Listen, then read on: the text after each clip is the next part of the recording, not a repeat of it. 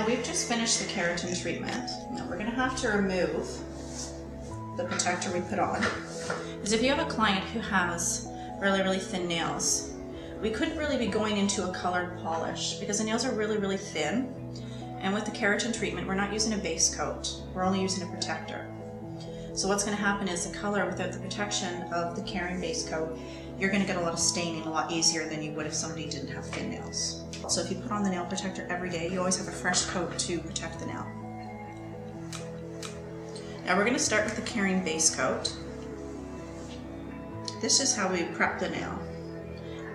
And it's good to make sure that you're using this base coat along with the Trind color, and then you have the matching top coat. What it's going to do, it's going to form a seal. So you think of the 4 layers, the base coat and the top coat are going to come together as a seal. So you're going to get a lot longer wear. The polish is also going to dry a lot faster. There's also keratin in the colors, which is going to help fill in the nail so you don't see any little ridges. But it also allows for 1 coat of color. If you choose to just do 1 coat, it's not going to have that streak effect. Now what we're going to do for color today, I've chosen 3 colors that all complement each other. Now we're going to leave out these 2 fingers. We're going to do the 3 going in towards the thumb. We're going to be with the deeper blue. So as we were mentioning before, it's really good to not go right up to the cuticle. It looks really messy when you have the color going that close. But we also done all this work to get the cuticles nice and soft, so we don't want to reverse that.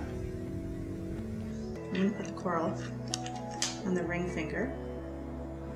Now about a year ago, Europe was the first to bring out doing 1 complementary on this finger.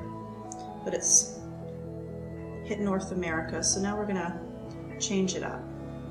We're now incorporating the complementary of 2 colors on the last 2 nails. And now the 3rd color we're going to go into is the taupe.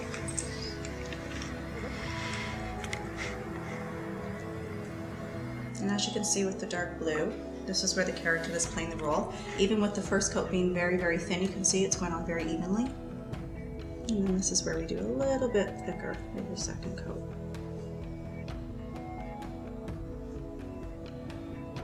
You also notice the keratin is giving it a really high gloss shine, so it gives the nail that wet look. Alright, now once you've done your 2 coats, you can go into the top coat. So with the Keratin top coat, this is something you can also use every 2 to 3 days. You can put it right over your polish. It just helps maximize the length of your wear. Now you'll see as we went from the dark color into the coral, and even the coral now into the taupe. And not once did we have to wipe the brush. A lot of times with other colors, you have to wipe the brush because you get staining, but you can see there's no staining at all on the top coat. And when you're doing this at home, when you're working with a dark color especially,